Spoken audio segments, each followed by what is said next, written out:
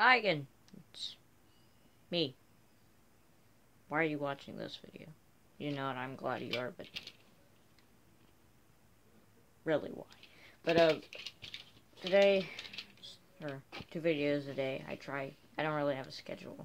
I mean, basically, eat, and then schoolwork, eat again, play games, sleep. But this is a M1 pop helmet, or not the helmet part. It's not the doesn't have the metal shell of the helmet. This is the liner, or not liner. This is the shell of the helmet, actually, not the metal piece. As you can see in here, can you see it from there? I think you can. But this is the sweatband here, and it's so old because this specific one is from the Korean War.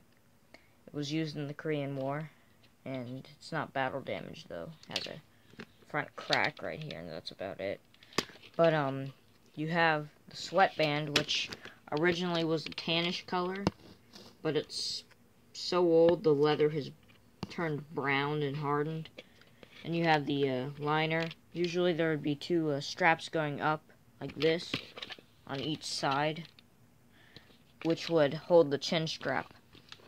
And basically the chin strap would hold your chin in the helmet, but usually soldiers keep the chin strap up here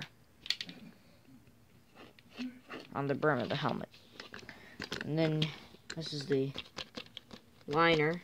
This is where you place your head, and it would usually be, these are buckles for the strap that would keep the strap in place. These are the actual things that would keep the strap there. I don't know if you can see it, but sorry if you can't. But, yeah. And then don't know what the shell's made out of. It's not hard like metal, but it's pretty hard. But it's not like a metal helmet. It's not too heavy, because if you see, I put it on my head.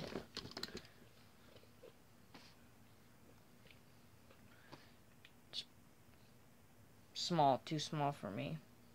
But a few years ago, this would have fit, but it doesn't. The only bad part about this is these white marks right here. These white marks on the helmet.